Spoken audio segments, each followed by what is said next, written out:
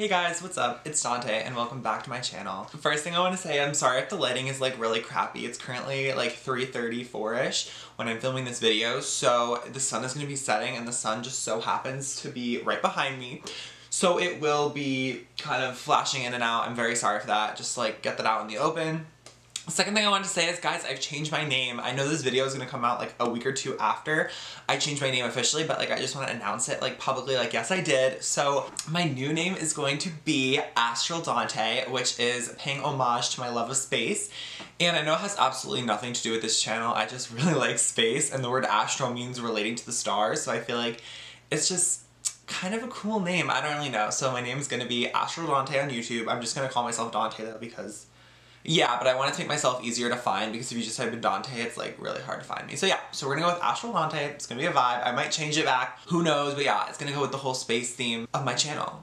Cool? Okay, cool. So the third thing I want to say is, guys, I know I say this in every video, but like my Instagram and Twitter are linked down below. If you guys are interested in following me on any of those platforms, please do so. I say this in every single video because it's so true. Guys, I want to start doing like Twitter polls. Like I said, I have 3 videos already pre-filmed and ready to go. I would love to do a Twitter poll and see what of the 3 videos you guys want to see drop first, drop second, and third, because I'm totally open to switching around my order of the videos. So yeah, so that would be super cool and fun. Okay guys, so hopefully that intro wasn't too long. I'm kind of trying to shorten them down really quickly and try to, you know, get everything I have to say out super fast.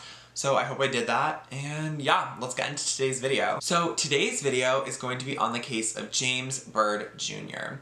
So when I was researching this case, I actually found this case in a very different manner than I usually do. A lot of my cases I have prior knowledge of, and I kind of go based off cases that have interested me in the past. But this case, I actually wanted to focus on hate crime. So I was actually on a giant list of hate crime related crimes, and I found this case, and when I had read the like little synopsis of it, I was truly horrified, which means I needed to do a video on this because I felt like it needed to be heard again and again and again because it was just truly horrific. And it's actually really scary to think that this case happened only 20 years ago and not in like 1920, because when you hear the details of this case, you will probably be as traumatized as I was. So yeah guys, let's get into today's case of James Byrd Jr. So in every single one of my videos, I like to start off by saying, who was James? So James was born on May 2nd of 1949 in Beaumont, Texas. His parents were named Stella May and James Byrd Sr., and together they had 8 children. Both of his parents worked in the church. Religion was a huge part of their life. I couldn't find a lot on James's childhood, but I do know that in his childhood, he had a huge interest in the piano and making music in general, and that was something that he had a lot of fun doing. He was also described as being a really nice kid and someone that a lot of people got along with. He ended up graduating from Jasper Row High School in 1967, which was the last segregated class for that school in Texas. After he left college, he married pretty quick and he ended up having 3 children. His main job and occupation was a vacuum salesman. Not everything though was picture perfect for James's life, and he did actually struggle with alcoholism. And this was something that a lot of people in his life said put a very big strain on his relationship with his family and mainly his wife. He also turned to petty larceny, and he did end up being caught and needed to serve jail time for his crimes. Eventually, his wife couldn't take this anymore and she decided to divorce from him in 1993. In 1996, James wanted to turn around his life, and he actually ended up going to Alcoholics Anonymous, which I'm pretty sure everyone here knows what that is. It's basically a meeting space where alcoholics can meet and talk about their journey to sobriety, and it's kind of like a support group for alcoholics. So he went there to try to change his life because he realized that alcoholism was the root of his problems, and so he wanted to change that, and so he was, you know, on the path to making his life better. However, he still did have days where he fell back and started drinking again. Overall though, his family described him as a really good father and grandfather and someone who was kind and musically gifted. Okay guys, so now we're gonna go into what ended up happening to James Byrd. So on June 7th of 1998, James was visiting his parents' house and he needed a ride home because I guess maybe he was dropped off. I don't think he had his own car, and he was slightly intoxicated. However, when he was walking back home, 3 men, one that he did know, approached him. Sean Berry, Lawrence Brewer, and John King, and they offered to give him a ride back to his house. James happily accepted, as obviously you don't want to walk home if you have a ride available, so he did end up getting in the car with the three men. And he did actually know Sean Barry, as they were acquaintances and had met I think once or twice before this. However, the three men did not drive him home, and instead the three men turned away and drove actually in the opposite direction from his house. They took him to a rural county outside of the county which they were all from. Once they arrived, James had gotten a bad feeling in his stomach and he knew something wasn't right, as why would the three men be taking him to a deserted location and then, you know, all of them getting out of the car and going to his door. So James tried to hold on as long as he could to the car door because he didn't want them to open it because he knew something bad was going to happen. But James was actually intoxicated on this night, and so he wasn't able to put up much of a fight, to be honest. And so the two men were able to easily pull the door open. Now, there's some confusion and no one really knows for sure obviously what happened except James Byrd. Sean Barry did go on record after his arrest and kind of explain some of the situation, and so a lot of the information that we have is from him and what he describes. So, I mean, take that what you will, because he does actually put a lot of the blame on the other two men. So after they dragged James out of the car, Bill King then said, "F it, let's kill this N-word." Brewer and King then took turns beating and stomping on James's face and head. Barry claims that he had little to do with the actual assault and he was just kind of waiting off to the side while they were the two ones that were attacking and brutally maiming James. Barry also claims that during the assault, the two men were laughing and joking as if this was some fun, sick game to them, and they were actually seeming to enjoy what they were doing and had a lot of fun doing it. They also had black spray paint in their car, which they took out and sprayed onto his face, as well as defecating and urinating on top of him. When they were finished with the actual assault, they then chained his ankles to the truck, drove around for 3 miles, dragging James behind them on the chains. The men also claim that they slit his throat before they decided to drag him around from the truck. However, upon looking at the autopsy, the detectives and the mortician, whoever performs the autopsy, decided that the evidence just did not back up this theory and it was way more likely that they just dragged James alive. Forensic evidence also showed that for the first 1.5 miles, James had tried to keep his head up from the ground and shield it from the rocks that were hitting him and from the asphalt itself. In fact, James was only officially confirmed dead when the car slammed and hit a curb and then his body slammed into a culvert, which I had to look up a culvert. It's basically like a drainage pipe. Because the truck was going so fast and his body hit this culvert at such high velocity, it did actually decapitate him and sever his right arm off of his body completely, and they were actually just left right next to that drain pipe. They did continue to drive actually for another mile with his headless torso still attached. During the autopsy, it also was revealed that his skull and brain were completely intact, which means that he was completely conscious up until the decapitation when he was finally killed. So for the first 1.5 miles of this ride, he was still alive. The men then stopped driving in front of a black-owned church in a very prominently black neighborhood. And so they dropped off his headless torso, which also didn't have his right arm, in front of the church. And then afterwards, they headed off to a barbecue. Like, they had not just savagely murdered and beat a man and dropped off his body like he didn't matter. The following morning, a nearby motorist had found James's decapitated arm and head laying on the side of the road. And so he obviously called the police because he found a body. And so the police had completely sectioned off the 3-mile area because they had to investigate, because they saw blood, they saw pieces of James laying all over the place. So on their search of the 3-mile long strip, they had found a wrench with the name Barry written on it, and they had also found a lighter with the name Possum on it, and Possum was actually King's nickname from prison, so that's why he used that nickname. Overall, the police had tagged 81 separate places which contained James's remains of the 3-mile stretch where he was dragged. Due to the horrific and brutal nature of the crime, the FBI was also called in only 24 hours after discovering the body because they knew that they would need backup for this case because it was truly such a horrific crime.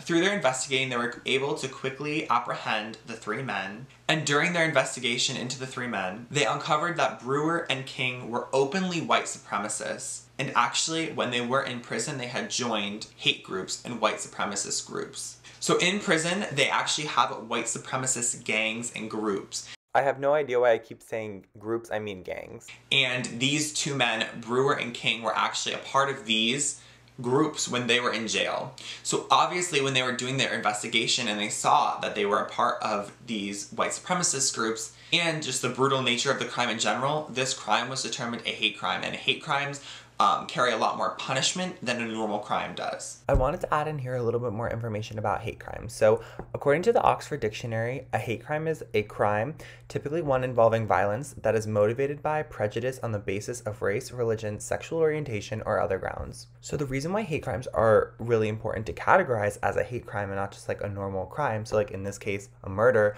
versus a hate crime murder, is that people will feel more motivated or able to commit these crimes if they learn that somebody else committed a crime based on hate. They want to show people, like in America, like the justice system wants to show people that it is not okay to commit crimes. I mean, in general, obviously, but especially because of just hate over someone that you don't know just based on their skin, their sexual orientation, their religion, or really anything. So that's kind of why hate crimes have to be more specific, because they want to stop hate in general, especially when it comes to being involved in the crime. On King's body, they also noticed several tattoos that had racist and white supremacist meanings. So, for example, one included a man who was black being lynched from a tree, and this was tattooed on his body. I literally have to jump on here again just to say how, when I was literally saying that out loud, I could not get over how insane of a thought that is, to literally tattoo a fucking hate crime on your body. A literal racist act of somebody losing their life. Like, I literally cannot wrap my mind around the thought of why somebody would do that. Like, hate crimes in general are so crazy to me. I don't understand them. But the fact that somebody would ever get that done on them is just such an insane thought to me. I literally cannot process it. Sorry, I just wanted to like add that in. I was like off in this clip because I literally just could not understand why somebody would want to do that. He had a few other Nazi symbols as his tattoos, and he also had the words Aryan Pride written on his body, which, if you don't know what that means, the word Aryan Pride comes from the Holocaust, which I'm like 95% sure pretty much everyone who's watching this video knows what the Holocaust is and was, and knows that Aryan Pride basically means like Nazi pride, and the word Aryan means blue-eyed, blonde hair, and that's basically associated with what Hitler was trying to do with his racial purification. So he had that written on his body. So obviously the three men were imprisoned and sent to jail because they had to wait out for their trial now, and they were in jail during this. And I think due to the brutal nature of the crime, they weren't offered bail, or if they were offered bail, it was too high for them to pay. So one of the men had actually written a letter from prison, and they sent it out to one of their friends on the outside. And this letter talked about how exciting the crime was to commit, and that he knew while committing it that he probably would have to get the death penalty due to the brutal nature of the crime, but he said that he was okay with this and that this crime was too important and that he had to commit it. His letter was quoted as saying, "Regardless of the outcome of this, we have made history. Death before dishonor."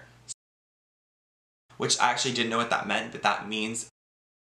So each of the men ended up being tried for their part in the crime. So the first man up for trial was Sean Barry. So Sean Barry, in his interview, had actually given a lot of information forward, and most of the information they have is from him because he was more open to talking. He claims that he had a more limited role in this murder, and that it was more so the other two men, so Brewer and King, who were more invested in this murder and who were actually white supremacists. So he was convicted and found guilty of capital murder, but due to him kind of taking a plea deal and being a witness against his own friends, he was able to not receive the death penalty, and he will actually be eligible for parole on June of 2038 when he will be 63 years old. So I didn't mention this, but when these men committed the crimes, they were all in their very early 20s. Now obviously this man is still in jail. Sean Barry is still in prison to this day. And he lost his entire life due to this crime, which I'm not saying is not warranted. Obviously, I think that is justice. However, just think of how crazy that is. Because of his crime on one night, he lost the rest of his life because of the hate that he allowed. Now, he says he didn't, participate in this crime, but he still watched it and let it occur, and a man lost his life because of him. So, it's just crazy to think, like, they were all in their 20s, and their life cut completely from them. So one of the other men, Lawrence Brewer, actually received the death penalty for his crime. And one of the main reasons why he received this, obviously besides the brutal nature of his crime and his white supremacist relations, he was interviewed by a psychiatrist who deemed that he had absolutely no regret or sympathy for his crime. And in a quote, in 2011, he actually said, "As far as any regrets go, no, I have no regrets. No, I'd do it all over again, to tell you the truth." So he was actually put to death later that day after that quote, because that was basically the final interview he had before his death. And so that just shows you, like, even, this was 2011, so even 15 or so years after his murder, he still had no regrets and no remorse for what he did. So obviously this was a man that was not going to be able to change.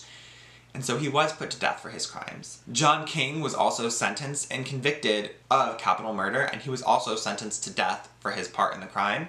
And I think that one of the reasons for him specifically was his ties to the white supremacist groups as well. Something interesting though is that during his trial, and actually after his trial, King tried to justify what he did by saying that his time in prison completely changed him and made him into a white supremacist, because he claims that the reason he was so brutal during this attack was because when he was in jail for his crimes a couple years before this murder, he was actually sexually assaulted by black men many times, he claims, and so that is kind of what made him have this racism towards black men. And he tried to justify that. However, the court completely threw that away and said that absolutely does not justify what you did to this innocent man who you didn't know. You just chose him because of his skin color. He also tried to appeal his death sentence conviction a few years, I believe, before he was sentenced to death. However, the court threw this away and said, no, you will be sentenced to death for your part in this crime. And so on April 24th of 2019, John King was given the lethal injection. So obviously the reaction to this crime was huge, as many people were disgusted by what happened. Many people had deemed James's death a modern day lynching, and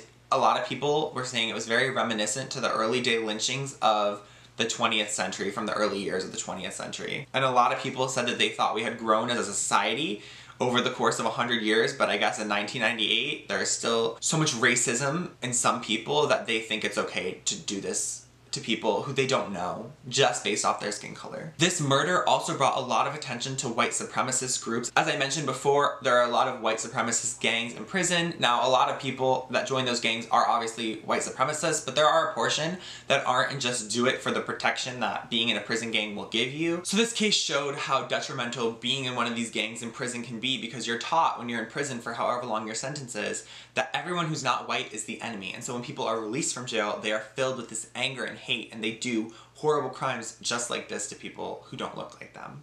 And so that is why, you know, these gangs in prison are a huge problem. And I mean, obviously they're a huge fucking issue because they spread hate, obviously, but I'm just saying, like, this is why they are dangerous even to people that aren't in prison, because they still bring their hate from prison outside into the real world, and then this is how crimes like this happen. The Sisters of James also created the James Byrd Foundation to aid in racial healing after this crime. Now, obviously, I mean, even to this day, there are still racially motivated crimes happening, so this foundation was kind of supposed to be a resource where people can try to heal after, you know, being a victim of a hate crime, or try to learn about why hate crimes are so awful and why people don't deserve the treatment that James got. And so I think it's a really noble cause that they made this foundation, because there are still people out there who think racism and hate crimes are okay, and that's a really, really scary thought. Now, this is actually super interesting because I didn't know this, but I think I actually did reference James Byrd in an earlier case that I had done with the Mathew Shephard case. If you guys know what that case is, it is, I'm not going to go into it, but it's basically another hate crime against a gay individual.